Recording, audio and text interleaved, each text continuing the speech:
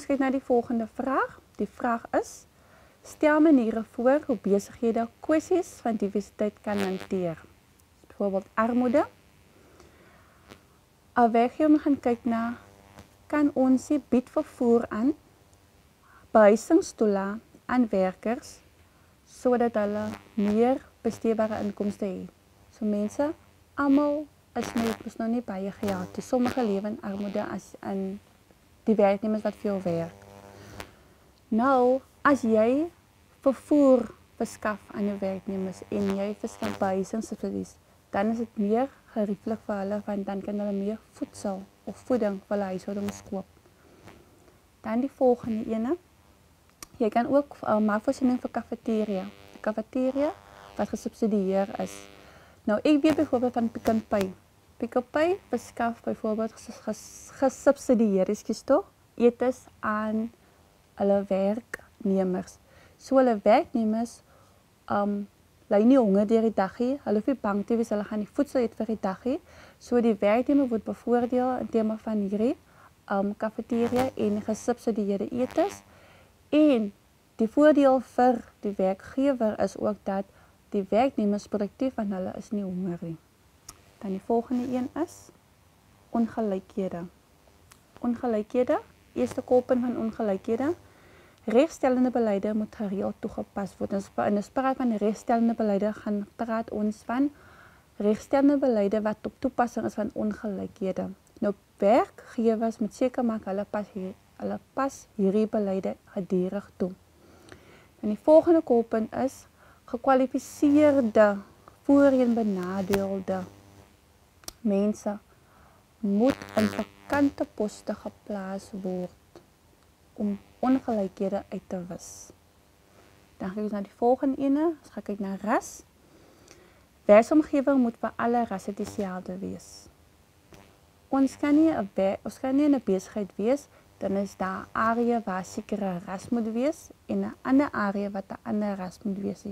So almal moet gebruik maak van dieselfde fasiliteite in die besigheid om diversiteit reg te stel.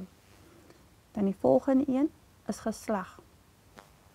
Alle werksgeleenthede moet toeganklik wees vir almal ongeag geslag. Ons kan nie sê, maar jy is 'n dame, dat jy kan nie aansoek doen vir 'n sekere tipe werk. Want in sommige besighede kry mense dit, of sommige mense die konsep, as jy nog gaan kyk na 'n mechanic besigheid, dan gaan mense sê gewoonlik, nee, dame kan nie daai werk doen nie, want dit is waar ons met engines werk, ons bou engines en so. Hoe kan 'n vrou mens dit doen? So, wat eintlik hulle sê hulle diskrimineer teen dames, maar daar mag nie volgens wet gesê word vir 'n dame dat jy mag nie aansoek doen vir 'n werk nie, of selfs vice versa vir 'n man nie. As jy gaan kyk na byvoorbeeld 'n chef of 'n kok, en soos my kennis is dat die beste chefs is gewoonlik mansmense, maar julle kry die prentjie, want daar mag nie, om dit uit te wis, moet ons byvoorbeeld sê, maar elke werksgeleentheid moet vir alle geslagte beskikbaar wees. Dan die volgende is taal.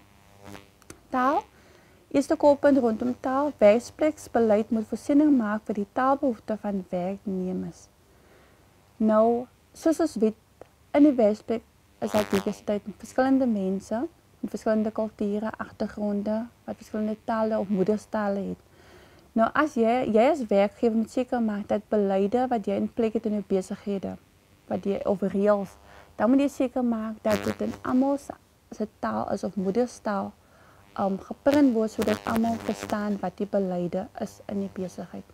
Dieselfde met die volgende, dokumente moet in 11 amptelike tale gepubliseer word.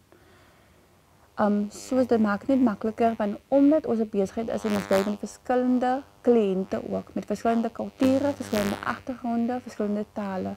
So dokumentasie moet gepubliseer word in 11 amptelike tale, sodat ons weet, maar as 'n kliënt verwag dat die dokumentasie in sy moedertaal gegee moet word, dan het die besigheid hierdie dokumentasie in die persoon se amptelike taal, want dis die taal wat hulle die beste verstaan.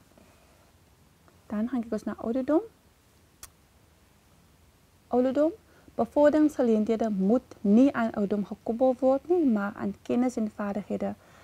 Daar gebeur in baie werkplekke waar daar posisies gekoppel word of bevorderingsposte gekoppel word waar hulle sê, maar nee, die persoon is te jong, ons kan nie vir hom of vir haar in die hierdie bevorderingspost sit nie, of die persoon het net van die universiteit gekom, hy of sy is te jong, hy kan nie in hierdie pos geplaas word nie.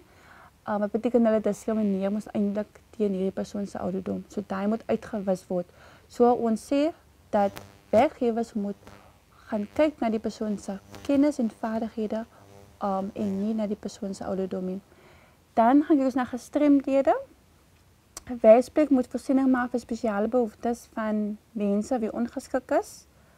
Rolstoele op 'n ritte moet by ingange geïnstalleer word. Nou, dit soms gebeur, mos nou jy's 'n werkgewer, jy het geen mense in diens wat gestremd is nie. Nou, voel die werkgewer, maar dis nie nodig vir hom om rolstoel op ritte by sy besigheid te hê nie. Wat verkeerd is, want enigiets kan gebeur met 'n werkgewer of 'n werknemer, dan sê dan van die persoon is in 'n ongeluk of het kry 'n siekte wat hy nie gehad het of sy nie gehad het nie. Wat veroorsaak dat die persoon sy bene verloor of moet in 'n rolstoel wees.